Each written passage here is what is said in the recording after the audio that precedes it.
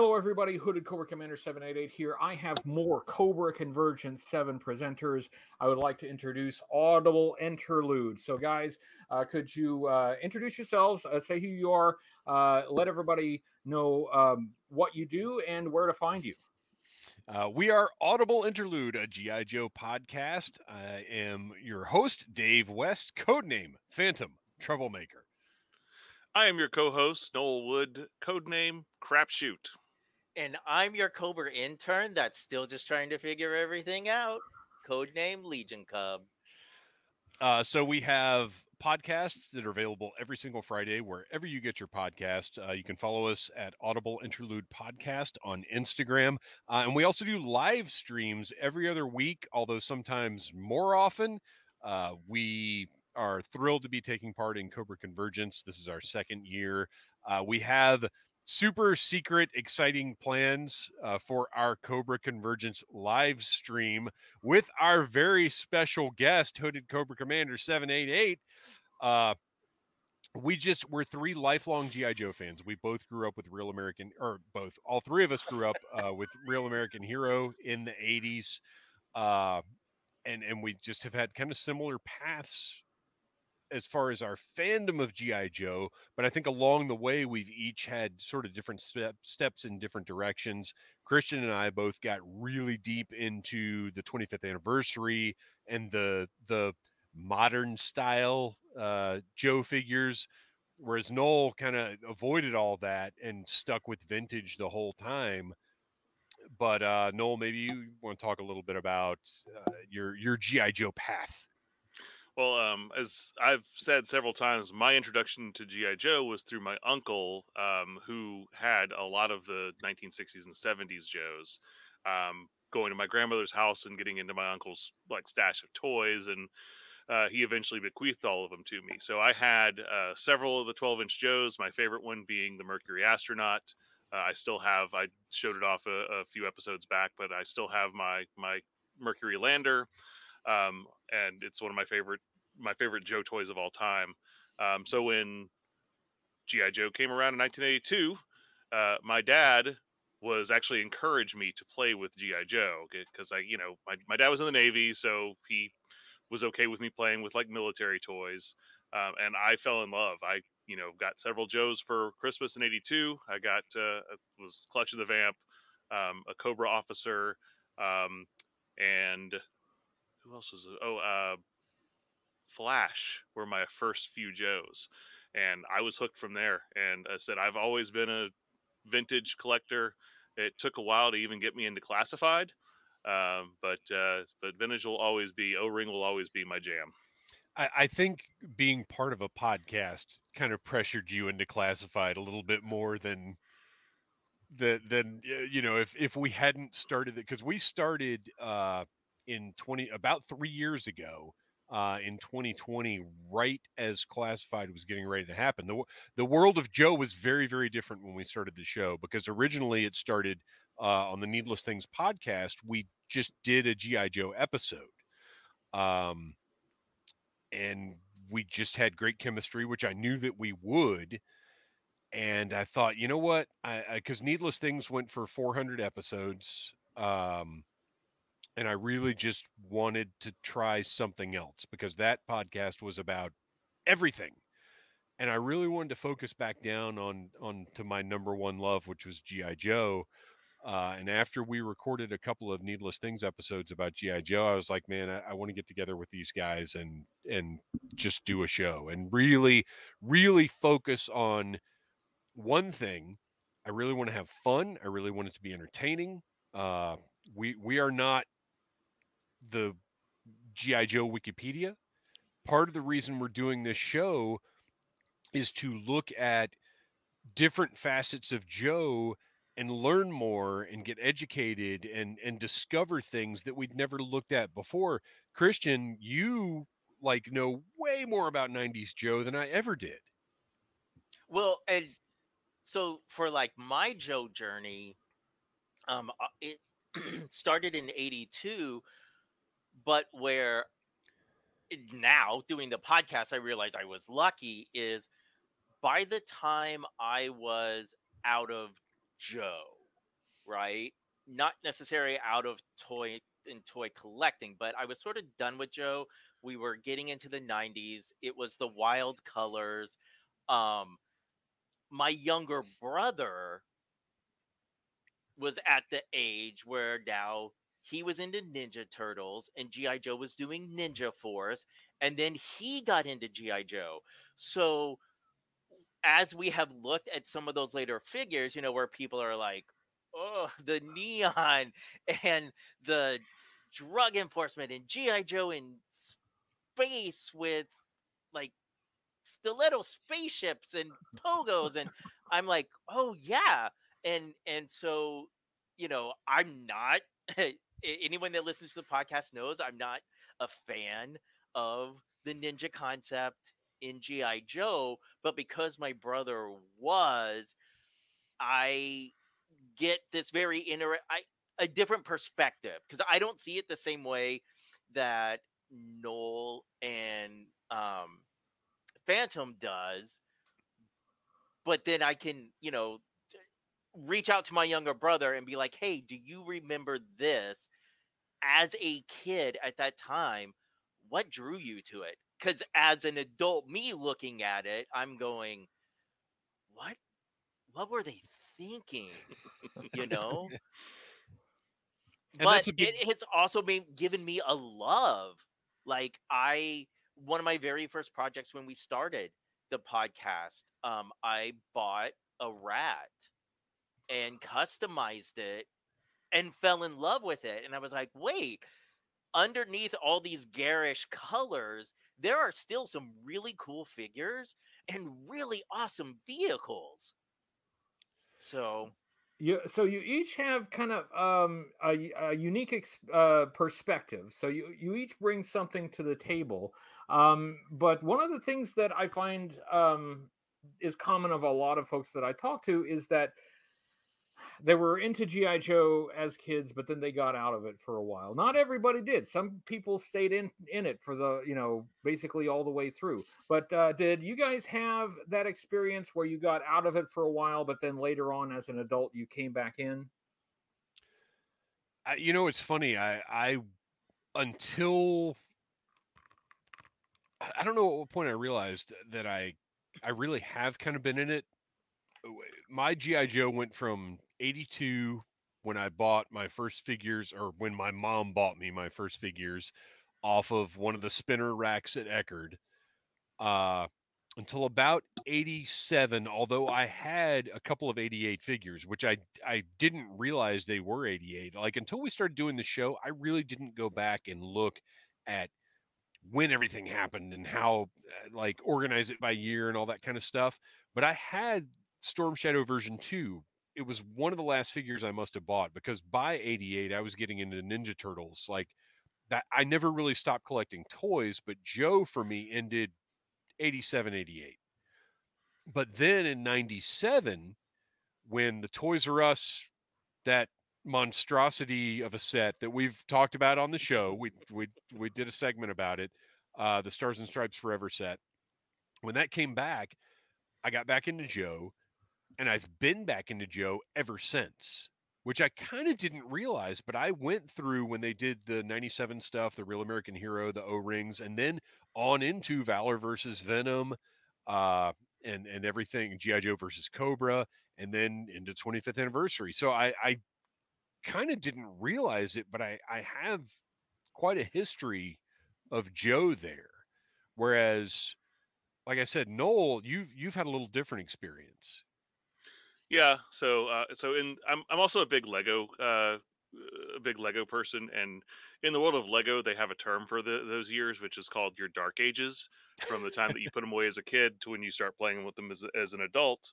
And I mean, my dark ages were from like 87. Essentially, once there was no cartoon to support anymore, and I was also at that point in time, I was like 12, 13 years old. I was losing interest. So really, I didn't pay much attention to GI Joe for the rest of the 80s, for the 90s. I kind of like would, if I saw somebody at school who had one of those catalogs, I'd sneak it and just kind of see what was in it or whatever. But I just didn't really have a good idea of what was going on. I did start doing other toy collecting back in the 90s. I started collecting Transformers again, and I was reading Toy Fair magazine, and that's how I became aware that they were reissuing G.I. Joe. And that Stars and Stripes Forever set. So to Dave, it was kind of a reawakening. To me, it was probably what kind of killed it for another couple decades, because I was excited the idea of getting like those original figures again. And as soon as I walked into Toys R Us and I saw that thing, I was like, well, I'm not buying this. And I walked out, and I just put it all aside for several more years. It wasn't until, and I still had some Joes, and I was actually still, if I was at a yard sale, or if I saw something at a thrift store or an antique shop, and I mean, I'd pick it up, but it was all just sitting in boxes. And it wasn't until we started doing this podcast that all this got back up on the shelves. I had stuff in storage for years and years and years, but once we started doing this, I pulled out all my figures, restored all my O-rings, got them all back up there so they could be up for display, and now I can't stop. And see, when I went off to college, I started working part-time in comic shops. I was still toy collecting, even though I was out of G.I. Joe.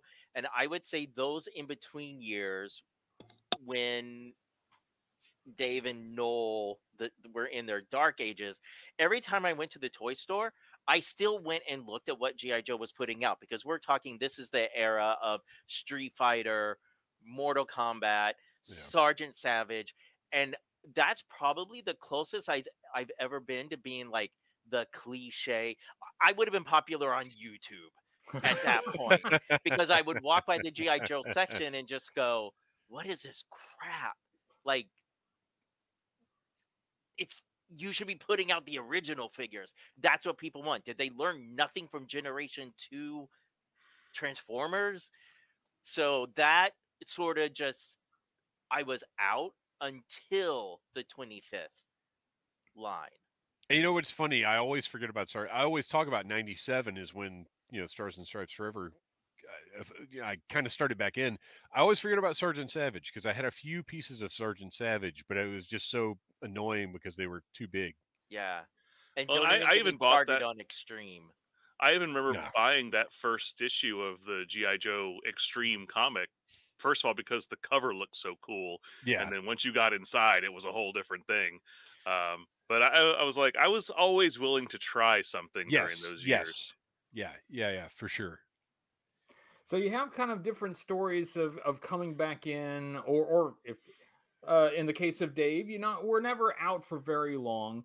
But I've had the pleasure of meeting you guys at Joe Fest, and you guys did the opening panel at Joe Fest this year. Was it last year as well? Yeah. Yeah. So I know we're in Cobra Convergence here, but we're still pretty fresh off of Joe Fest. Can you talk kind of about your Joe Fest experience and how that went? Oh yeah. Joe Fest is incredible. My son and I went for the first time in 2019, and I really didn't know what to expect from it. And it was just there's so much more than just G.I. Joe, because if you go, the dealer room, there's tons of different stuff in there, which is great, but it's also this incredibly pure concentration of G.I. Joe-ness. And just talking to people, anytime you can get into a community that shares something that, I mentioned wanting to start a show that was focused on one thing. And there's something just really special about, meeting somebody and knowing that you have that one thing in common, knowing that you've got that one thing to talk about. And granted, there are lots of different facets of G.I. Joe, and there are lots of possibilities for G.I. Joe conversations to take turns. But in general, everybody's there to have fun and appreciate G.I. Joe in its many forms. And this year, the best year ever. We did that opening panel. We did a game show for the first time ever, the Big Joe Game Show, which we had a great time doing. Gave away lots of fabulous prizes. Got to talk to all kinds of people who knew the show. Like when we were doing that panel and we said, who here has heard the show? And like most of the room raised their hands. That was amazing. That's great. You love that kind of thing. And we want to have fun. The whole point of Audible Interlude is to have fun with G.I. Joe. G.I. Joe is for everyone. And we want to be inclusive. We want to have fun. We want to talk about G.I. Joe. We're not, our motto is enthusiasm over expertise, because half of the point of the show is for us to learn more about Joe, because nobody knows everything. We want to look at facets we've never looked at before. We want to look at things that we didn't know about. We want to talk about shadow ninjas, whatever. But yeah, Joe Fest is a great opportunity to be live and in person, interacting with Joe fans, and to meet the incredible Rich Murphy. Everybody needs to check out. Everybody Yes. needs to get on Instagram and check out Rich Murphy. He is awesome. Yeah, absolutely. That is one dude that I met before Joe Fest as well. Quite a fellow, absolutely. Yep. So you guys, I didn't want to interrupt. If the other two of you have some Joe Fest experiences to share. Oh, sure. Yeah. I mean, I'll just same thing. Well, I started going kind of in the in the hole that got filled when the official GI Joe conventions went away, is when Ed started doing Joe Fest, and I the first couple. Being a member of the Finest, I was always there doing stuff with the Finest booth at the time. It's in our home state of Georgia, so it was much easier for us to go there than some of the other Joe cons that were in faraway places.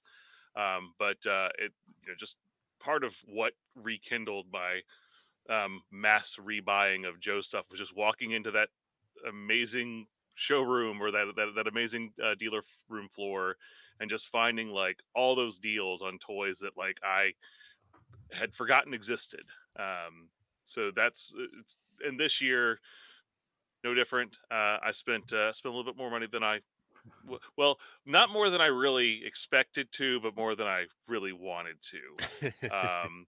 But it's just great to when you're in the zone, you're just like, more cool stuff, more cool nostalgia, but also getting to see like all these great people, getting to talk to our fans. We met several people that are just regular listeners of ours, and it was great just actually getting a chance to talk to them one-on-one, and get to hear their stories too. And this was actually my first year. I was not able to go last year because of work, and I had seen pictures that had been posted that did not prepare me for the scale of the convention. I uh I am in a lot of very niche fandoms, and conventions that happen for those fandoms are maybe a quarter of the size of Joe Fest. And so in my mind, I was thinking that dealer's room was only half the size of what it was. And having produced, my background is in event production. So in Florida, all the years I spent helping, being part of putting on anime conventions, all the years at Dragon Con, and I'm sure Phantom and Noel can attest to this too. When you're walking around and you run into people who know you, it's because of like them seeing you and interacting with you. Whereas with the podcast, when we were at Joe Fest and you're walking along and somebody yells out, "Cobra intern," and you're just like, what? What? Like, so it's amazing to be able to get to meet, like Noel said, to be able to meet and actually have conversations with these people that are enjoying the craziness that is Audible Interlude. The craziness. Well, before we move on, I did want to say thank you for being in Cobra Convergence again. So thank you guys. Also, thank you for giving me the opportunity to speak a little bit at your Joe Fest forum. I appreciate that. But thanks. You guys have been very generous. Last year I got a hat, just like the one you're wearing. It's a nice hat. It's pretty cool.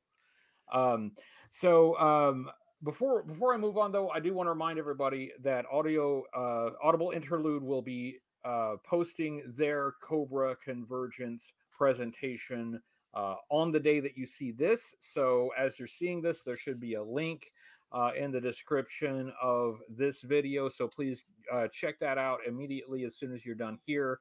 Go ahead and subscribe to them. Make sure that you follow them. Make sure that you don't miss an episode. But you guys are in this for the second year. I haven't had a chance to ask you guys, and it's kind of my favorite question. Is there a Cobra character that is your favorite, the one that speaks to you, that's the most important to you? Who is your favorite Cobra? For me, my favorite Cobra and my favorite G.I. Joe character is Firefly. When I was a kid, that something about that urban camo, something about that backpack with the toolkit, like that is one of my top 5 action figures of all time. I loved Firefly. He was the lead operative on every mission that went out. I actually, when I was a kid, I had a friend named Peyton who was a little bit older than me and who had a little bit more G.I. Joe stuff than me, and had this basement where he had a Cobra base on one side and a Joe base on the other side that he had built up out of just styrofoam. You know, remember how exciting it was to get a new piece of electronic equipment when you were a kid, and you'd get the styrofoam out, and the styrofoam packing would be a base of operations for something. So anyway, we would when I'd go over to his house, one of us would be the Joes, one of us would be the Cobras, but every single time Firefly was always the lead of any Cobra operations. I love that character.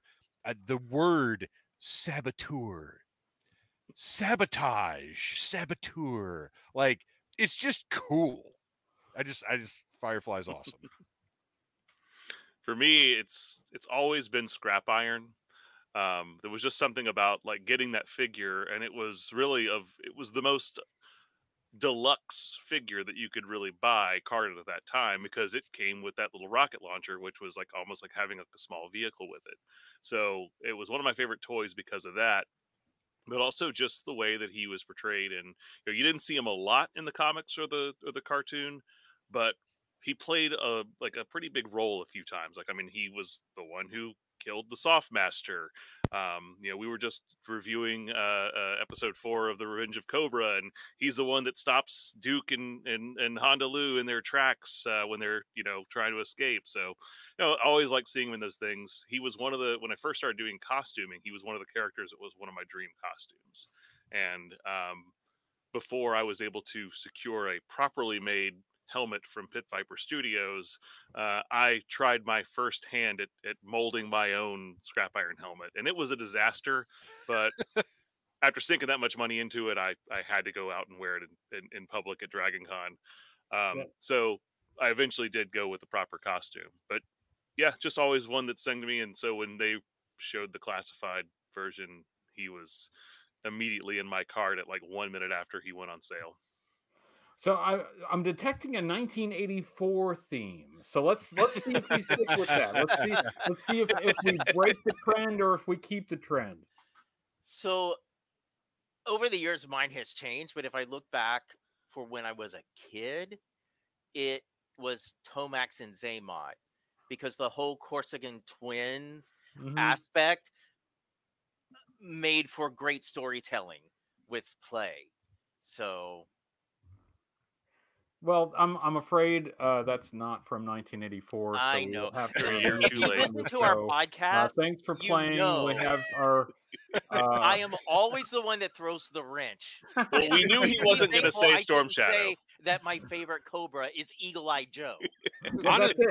Honestly, I thought it was going to be Monkey Wrench.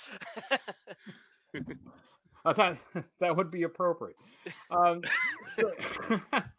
Again, thank you guys for participating, and a reminder for everyone to check the link in the video. We've got a few more minutes here, and I'm trying to make sure that I give you guys enough time to talk, because I want to hear from all of you. But as we wrap up here for the last few minutes, I guess I'll turn the forum over to you guys to say whatever final words you want to say to the audience. Again, I will encourage everyone to check out their presentation for Cobra Convergence, which you should be able to see right now.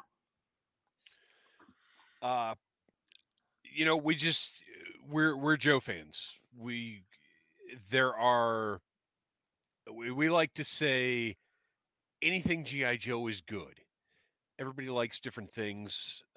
We don't all love every single aspect of G.I. Joe, but we want to see G.I. Joe in the world. We want to see people appreciating G.I. Joe. We want to talk about G.I. Joe. We want to discover new things about G.I. Joe. Noel was talking about the dealer room at Joe Fest and finding those things that you had forgotten existed.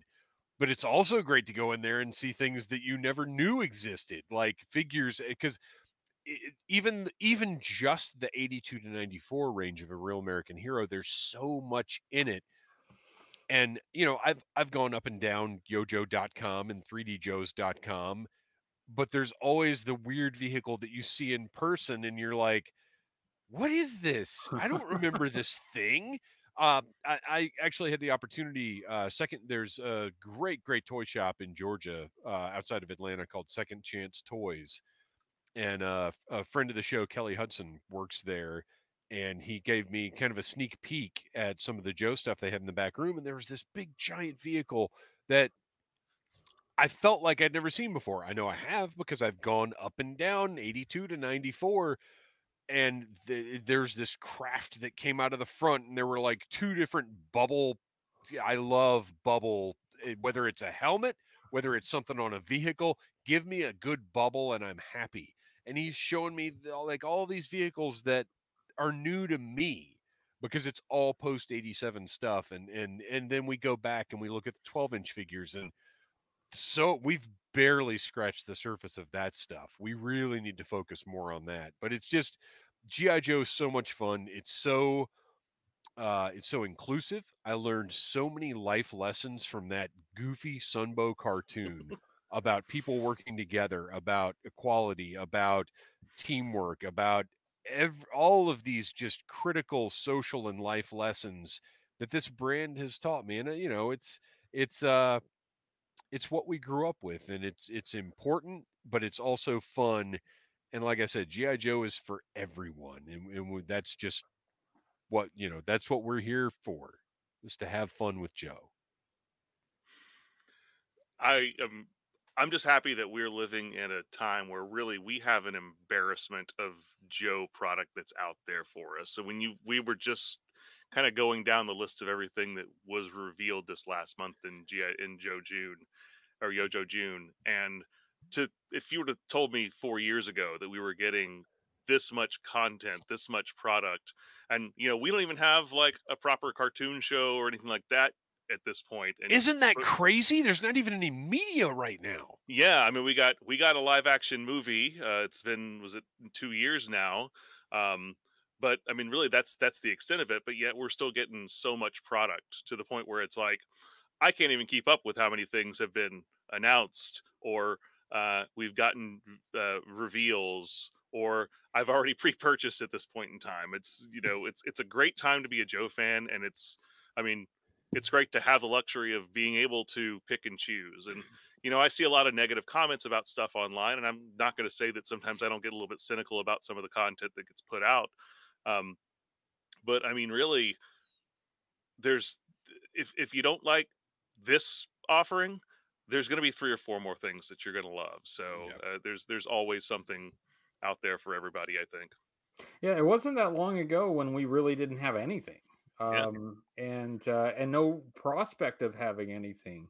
But now in recent years, it's started to pick back up, and now we have a steady flow of new product and different kinds of product as well. Licensed, official, HasLab, retail, all this stuff. So I think I'm on the same wavelength with you there. Well, and all of these ancillary companies as well. We've got Super 7, we've got Icon Heroes, we've got all of these licensees. We've got a new role-playing game. Like, it's wild how much stuff there is out there. And like Noel said, you can't even keep track of it all. Yeah, when I hear people complaining about the Super 7 reaction figures, I'm like, there's a million other things that you can buy. Let me love those things. Right, right. Well, I'll end this just by giving another great plug for Audible Interlude, a GI Joe podcast. I just want to say, Phantom brings to the show passion and love, and my gosh, his photographic memory from when he was a kid Oh. is astounding. uh Noel is our wiki for Yeah. Joe. Yeah. You could start describing, I vaguely remember this panel in this comic, and he'll be like, oh yeah, GI Joe Special Missions issue 12, page 13. I Yeah. think that's a little bit of an over. No. I go for the deep dives, and again, like, if you want the weird and where did that come from, and so I think that by bringing the three of us to those three perspectives together, if you listen to us, one, you're going to have a good time, and two, we like to hear your perspectives as well. Like they said, there's no right or wrong way to love GI Joe. We may not like something, but you love it, and we want to hear what makes you love it, because that can change our attitudes. Yeah. I sold off my O-rings when I got into 25th, and I was just like, O-rings. From doing this podcast, every purchase I made at Joe Fest was O-rings. So So what Joe. I'm hearing is that people should tune in for passion and love. That's right. That's what we bring to the table. And scented candles, but sincerely, thank you guys for being in Cobra Convergence again, and thank you for being so cool at Joe Fest and on your show. I guess I will wrap it up there, but I want to remind everybody there will be a link in the description of this video that will take you to Audible Interlude, so you can check out their Cobra Convergence 7 presentation. Thank you guys, and I will wrap it up, and I guess we'll all see you in the Convergence. Absolutely. Thank you so much for letting us be a part of this. We love it. We're happy to be here. Awesome. Thank you guys.